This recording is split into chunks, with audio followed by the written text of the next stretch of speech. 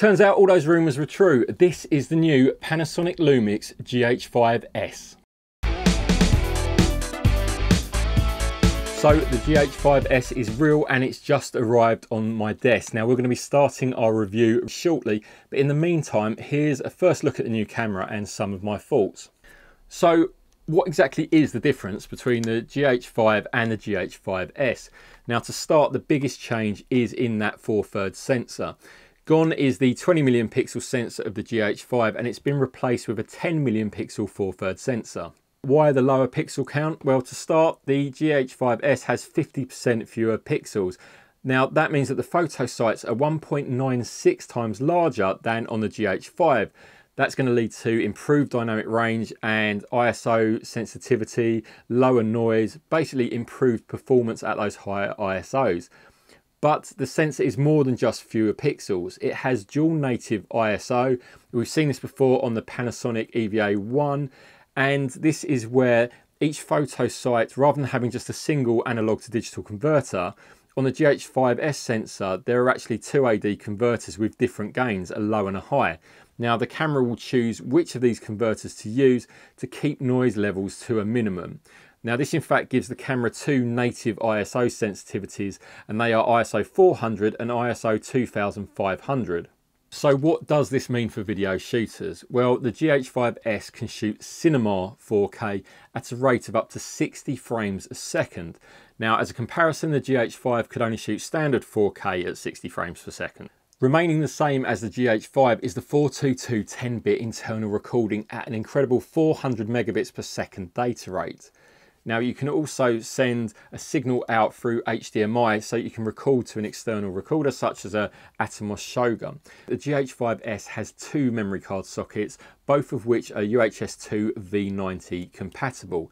Now to get the most out of the camera's internal recording capabilities, you will need to use one of those V90 cards, and rather conveniently, Panasonic has just released one and it claims to be the world's fastest SD card.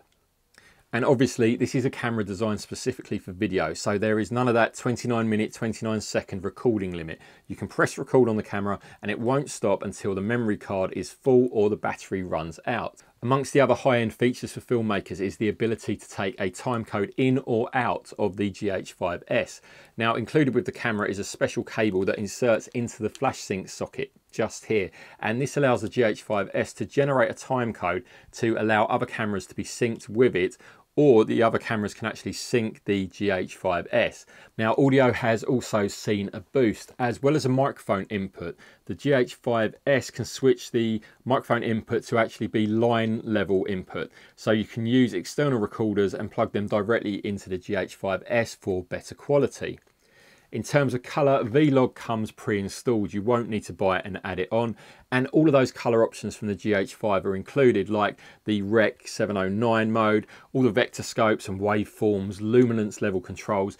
Everything from the GH5 is still in here. And body-wise, it's the same as the GH5. It's weather sealed, dust proof, freeze proof, and most importantly, the body is actually exactly the same size, so all of those accessories can be used. The cages, the batteries, the XLR adapter, everything is going to work from the GH5 to the GH5S. There are a few style changes, notably the record button is bright red and labelled Rec rather than just being that simple red dot from the GH5. And then also there's this stylish little red ring around the shooting kind of modes there. Now one of the most popular features of the GH5 is its ability to shoot anamorphic footage and then de-squeeze it actually in the camera. Now the GH5S retains this ability to record 4:3 footage and then de-squeeze that into 17:9 anamorphic. Now if none of that 4K shooting takes your fancy, then don't worry. Of course the GH5S can shoot full HD 1080p and it's available in frame rates of up to a really impressive 240 frames a second. Now, there are a few features from the GH5 that haven't been carried over to the GH5S, and one of these that will no doubt cause a lot of arguments and discussion online is the fact that the sensor-based stabilization has been removed. Now, I feel this is going to put off a lot of users who really enjoyed that 5-axis stabilization. But for more serious filmmakers, it shouldn't be as much of an issue, as it's more likely you're going to be using some additional form of stabilization. Now, the advantages of not having that stabilized sensor, it means those kind of tiny little micro wobbles that you can get when you are mounting the GH5 on kind of moving vehicles, you shouldn't be getting those with the GH5S, so there is a benefit to it. Okay, so that's filmmakers, but what about photographers? Well, you haven't been left out. The GH5S should prove a really capable camera for shooting in low light, and we're going to test it out hopefully against a Sony a7S Mark II and see just how good you can get images from the 4/3 sensor. So the sensor is also a multi-aspect ratio sensor. We've seen this before on other Panasonic cameras, and it allows you to change the aspect ratio crop in camera with a minimal loss of resolution. The camera can capture 14-bit raw images at 11 frames per second for 60 images when it's in single AFS mode, or 7 frames per second when you're shooting in continuous mode. Now, if you want to knock the bit depth down to 12-bit, you can shoot up to 12 frames a second, which is really impressive. Now, focusing is taken care of thanks to Panasonic's depth from defocus, the DFD autofocus.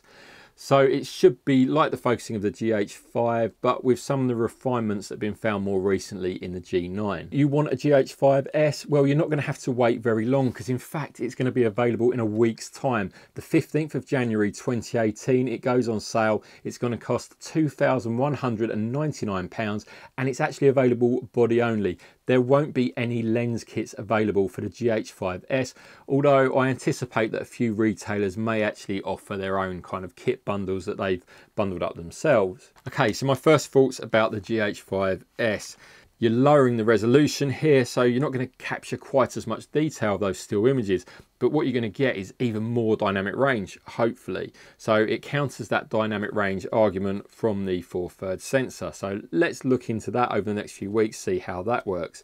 From a video point of view, this promises to be absolutely amazing in terms of low light performance. We've seen some clips comparing it to some of its competitors. Now, they're obviously Panasonic clips. I want to go out and shoot my own and see how it compares to some other cameras. But initially, my thoughts are it might hold its own up against the full frame sensor, because the sensors, the full frame ones from sort of Sony, are a couple of years old now. This is the very latest sensor technology.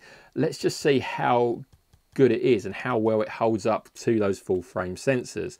The GH5 has been hugely popular for videographers, for filmmakers, and this promises to be another camera that I'm sure many people will be rushing out to buy.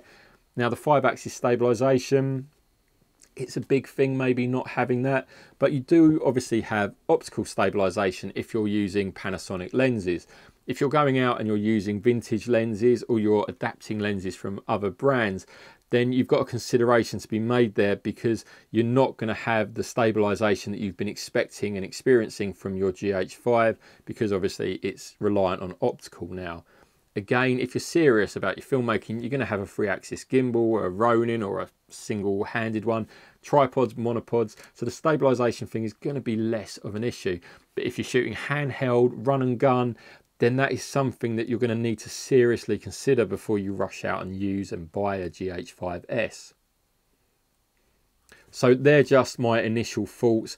I'm going to be going out and testing the camera some more over the next week or so. We've got some other guys on the team at PGN who are also going to be doing some tests. We're going to be looking at the image quality, both for still images and for video, and uploading those online. So if you don't want to miss any of that content, make sure you hit the subscribe button just there. Then over here is another video that YouTube is suggesting you watch from our channel next.